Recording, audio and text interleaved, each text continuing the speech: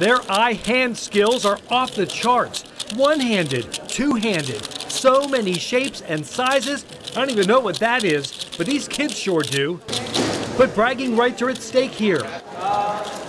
That's Adam Chen, a junior at the Seven Hills School and the brainchild behind Cubing for Kyle 2019, benefiting the Kyle Plush Answer the Call Foundation. Kyle and I had a strong bond over cubing, so I think it's a great way to honor our friendship through a cubing competition. Chen says he's blown away by all the support. It's honestly way more than I expected.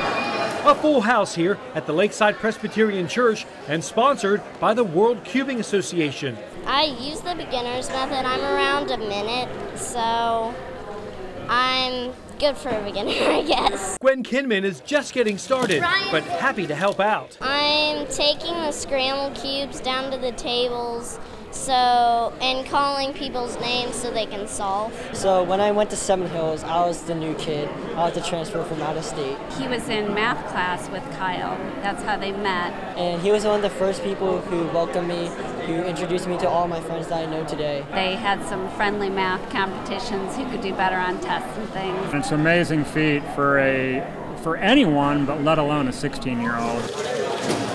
While the kids cubed, Jill and Ron Plush told people about their foundation's mission, which is uplifting families and communities to live their best lives. I've always enjoyed spending time with friends and enjoyed friendly competition. I'm seeing people walk away that they're going to take actions that are ultimately going to help in the safety of their families, so it's very rewarding. I hope he's very proud of what I did. I'm very proud to be his friend, and I hope that I can make him proud as well.